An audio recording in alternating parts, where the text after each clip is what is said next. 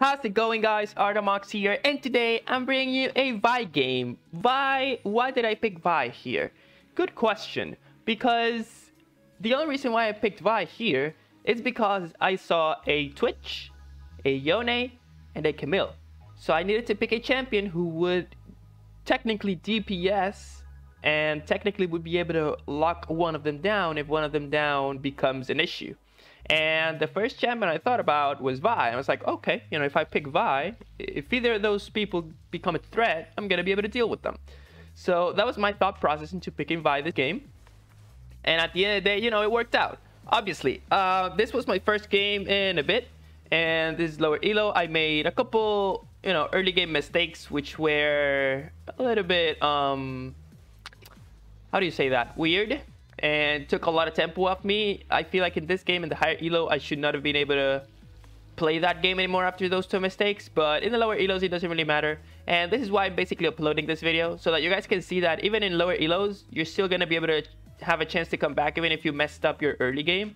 And not just that, it's just going to be all about that efficiency and all about those concepts that you can make happen so that you can actually win your games, right? You can scale out and basically kill everyone as you want to, because not because you started 0-2 means that you're going to be 0-2 and then you're going to do horrible. As long as you can keep up into the game and come back, you're going to be more than fine. So yeah, right here I went to top lane. She was overextending. The Gnar didn't follow me up very nicely, so we just didn't end up doing anything right there. So it's kind of sad for me.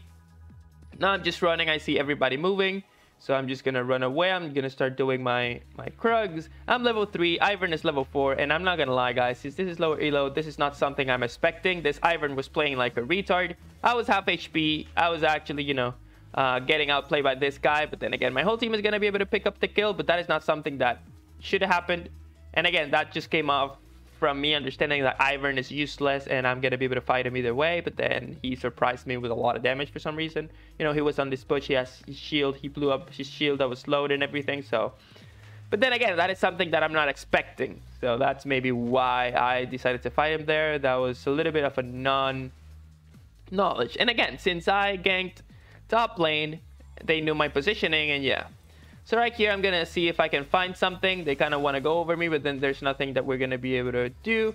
Right here, I'm seeing if there's anything, anything else, but then I'm just straight up, not doing much. I'm just wasting time over here. I want to check out his Raptors. I know that he's kind of low. I definitely should have waited instead of actually starting the Raptors immediately. I want to try to kill him. He flashes away, but then Yone is here, and then I just straight up die. These are the two mistakes that I made during the early game, which could have cost me the whole game, because at the end of the day, if you were smart enough, you would have been able to counter jungle me, at least on one side. You would have known on the side that I was going to be on, because if I find no farm here and there's no position to do on bot lane, then I should be top side 100%, and then just track me off that and basically just get me out of the game. But since this is lower elos, they technically don't know what they're doing. He ended up back in. Notice, guys, even if I've died twice, I am 35 CS over Ivern's 23. So as you can already see, it's a little bit difficult for him to keep up with my efficiency, even though I'm not being efficient at all. And this is the main thing about lower elos, right? People tend to think, but Ivern is doing okay. He's controlling, he's not controlling me. Yeah, he's, doing a couple plays that are countering me, let's just say, right? But at the end of the day, I'm still able to do whatever it is that I want. So I'm actually very happy with it. I'm still have all my space, and notice how the advantage keeps growing, because he's still wasting time and I'm not. And that's what's going to make a big difference between this game, where I started out like an idiot but then ended up being a hero. So right here, we're going to be able to kill the Camille.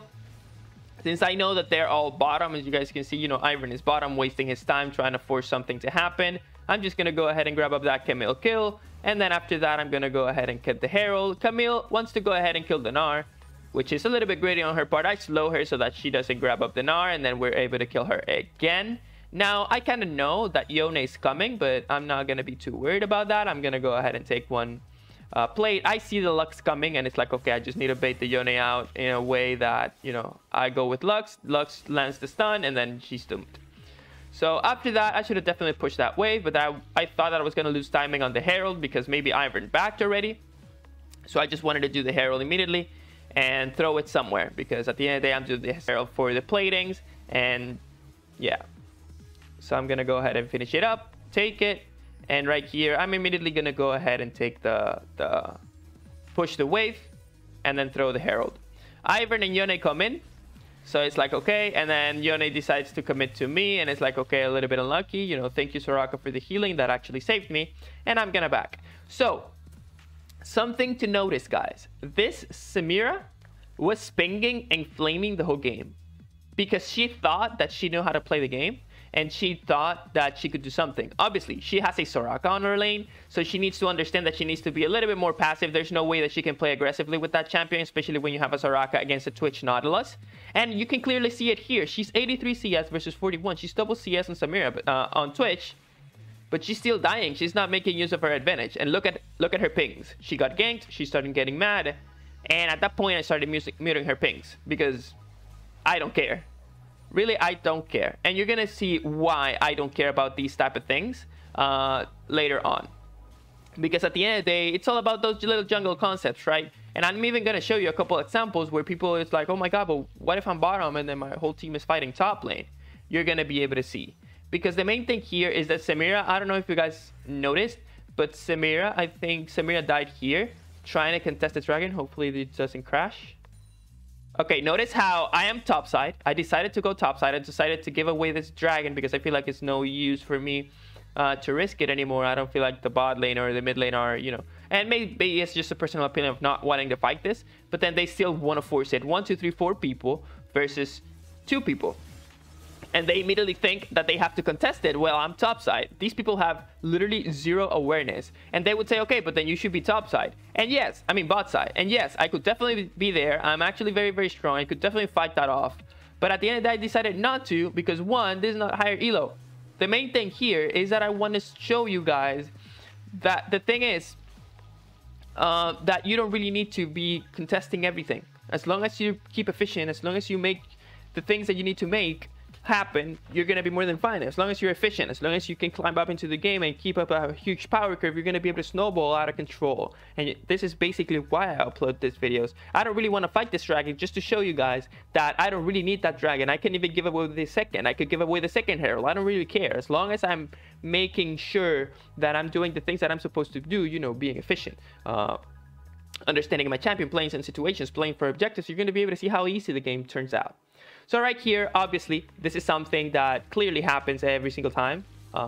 I don't really understand why. Notice how they just finished up dragon. So this Lux needs to know that everybody's going to come around this area. But for some reason, she doesn't. And then she starts going top side. And then it's like, okay, you know, you see that everybody is chasing you towards the top side. You see the Nautilus. And then since you know that they're all transitioning towards the top side, this Gnar needs to know that everybody's coming up here. But then for some reason, they're just going to start running away. And I'm pinging here, I'm pinging, and then they start fighting, and it's like, bro, there's 4 people there, and these people are not aware of that. You see that? This is just basically basic minimum awareness, you know? And these are the type of things that people don't really understand. People don't really see. It's like, oh, but then maybe they thought, okay, they won't keep chasing me. Yes, they will. They will keep chasing you. But then at the end of the day, you know, as you can see here, I'm able to kill Yone because of how strong I'm becoming just through my own decisions, which is gonna help me get the dragon that gets the next dragon, get the next herald, and that's gonna start snowballing my gameplay. And that's what you're looking for when you're playing lower elos. When people tell you carry yourself out, this is what it means. Sometimes you're gonna have to sacrifice things. You're gonna sacrifice dragons, you're gonna sacrifice heralds, you're gonna sacrifice fights, so that you can actually make stuff happen. As long as people understand that your gameplay, it's, you know, related to that, and they don't even have to understand it. As long as you can put in the effort to actually make stuff happen. For example, right here, I see the Yone. Notice how everything I'm doing, you know, it's working out. Why? Because I'm making the decisions that I want to make. And they're working out because I understand my champion. I understand what I want to do. You know, being efficient, get strong, start playing for objectives. Right here, boom, I kill Yone, I get the first tower. These are the type of things that are going to actually make you snowball into the game. Right here, I see everybody bot side. Okay, you know, don't mind if I do go there and we just kill everyone. Because at the end of the day, it's all about that. I'm just going to go ahead and fight the Nautilus first so that he doesn't kill my whole teammates. And then after that, I'm going to go into Twitch. Boom. Thank you very much, Twitch. And then after that, I'm just going to go ahead and see if there's anything else I can do. But as you guys can see, I have 3.6k gold in my inventory. So with that amount of gold, I don't really want to do much. I one-shot the Iron over there, and that's it. I don't really want to do more. And it's like, okay, you know, I have 4k gold in my inventory. I don't really need to do anything else. I'm just going to go ahead and back. Obviously, I could have fought that, but I didn't really want to do it, as I said. So I'm just going to start building towards my stuff. Obviously, my builds are a little bit more aggressive so that I can start snowballing. Dragon is coming up. And it's not that I'm interested on that dragon either. I'm not interested on that herald either. So at the end of the day, I'm just going to do the things that I feel that will give me more things, right? You know, again, 15 minutes, I need to start playing for objectives. I need to start doing stuff. So I'm just going to go ahead and do the dragon. And because I'm doing dragon, they're going to go towards herald. But I am bot side. I could definitely rotate top side to try to get that herald. But I don't really want to. I'd rather go for the tier 2 bottom. And again, this is a bad decision. This is a bad decision. Why? Because if you go ahead and take the herald, that herald's going to give you at least 2 towers in the position that the game is in. But me deciding to go for tier 2 bottom and, you know, making a bad decision still can show you how, even if it's a bad decision, as long as you're pressuring the map and making, you know, sure that you're playing for objectives, you're still going to be able to thrive. It's not as simple as, oh, but you need to fight for the herald. If this was diamond plus, if this was diamond 3, diamond 2, even diamond 1 masters, of course I'm gonna go for the herald, because that's the play that I should go for. But because I'm lower elos here, guys, you need to understand that these are not the things that you need to be focusing on. Lower elos is fundamentals, and higher elos, yeah, it's decision making. But you know, as you can see, I'm making flawed decision making. I'm giving away dragons, I'm giving away heralds, I'm giving away stuff, but I'm still able to snowball the game. And this is basically what we're looking for. This is what I'm looking for with this type of videos. It's not as, oh, I have to jungle track, oh, I have to do all of these things, oh, I have to, I don't know, I have to set up vision, I have to focus on all these meaningless things that you don't have to focus right now, as long as, you know, you focus on your fundamentals. Once you start getting diamond, then that's when we start focusing very aggressively on these things. Obviously, the habit needs to be built early, and I agree with that completely.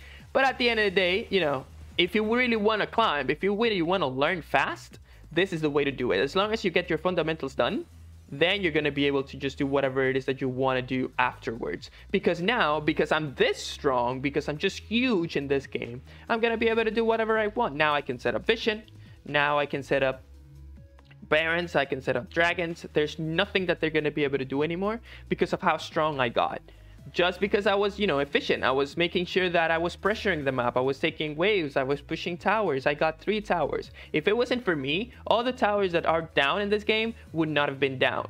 And that's the main thing. These people don't really know how to play for objective. Look, they're about to team fight in the mid lane, and I'm here taking tier 2. And I don't really care. I don't need to join that fight because that fight has no purpose to me. And again, oh, you guys want to keep fighting? I'm going to go ahead and keep, you know, going for the tier 3 bottom. I mean, top lane. Oh, you guys want to keep going? You know, I'm going to get the inhib. Because at the end of the day, what I'm doing has purpose. What they're doing doesn't. What they want to do, just force a fight and then be able to throw the herald. Okay, perfect. But notice how now my play was better, or ended up being better. Now we're going to be able to counter them. And I got 2 towers plus an inhib, while they got nothing out of a fight that they just wanted to make. All my team had to do was just back off. And this is what I mean when I tell you, okay, play for objectives, start putting pressure on the map. Because if you do all these things, this is the result that you're going to be able to make. And notice how I'm level 14. I am 202 CS at 23 minutes. Notice how strong I am, right? And this is what I'm looking for. In the lower elos, as long as you can focus on fundamentals, you know, pushing waves, playing for objectives, being efficient, you're going to be more than fine. Trust me, guys. This is the things that you really need in order for you to start carrying yourself out of your elos. And notice how strong I am, that I can just one-shot the Twitch. In a 1v4 setup, I'm going to be able to kill the Yone. I'm going to be able to kill the Nautilus. I could have definitely gone for the Ivern, but as we've already known, that has no purpose. I've already killed everyone. I don't really need to go for that kill. So let me just go ahead and take the tower. And then after that, keep going because everybody's still dead. And now I can get this kill because it's going to be a little bit uncomfortable for me to kill the tower if Ivern is there bothering me. I thought that Camille for a reason could have killed me. And now that everybody spawned, you know, I should have backed off. I definitely wanted to back off, but then for some reason my mouse slipped and it made me go backwards in terms of the queue. That's why I died there. I should not have died there 100%. It was just as simple as backing off, because you've already got everything that you wanted to get. And then after that, just one more play and that's it. And that's basically the game, guys. So yeah, that was the game. Hope you guys enjoyed it. Let me know what you guys want me to play next. And as always, you know, if you like this type of content, please leave a like and subscribe. Share with your friends. You know, let's see if we can, you know, if these videos are useful, right? If they're not, then all right. So yeah, stay healthy, drink lots of water, and have fun on the rift, guys. See you in the next video. I'll leave you with the rest of the video.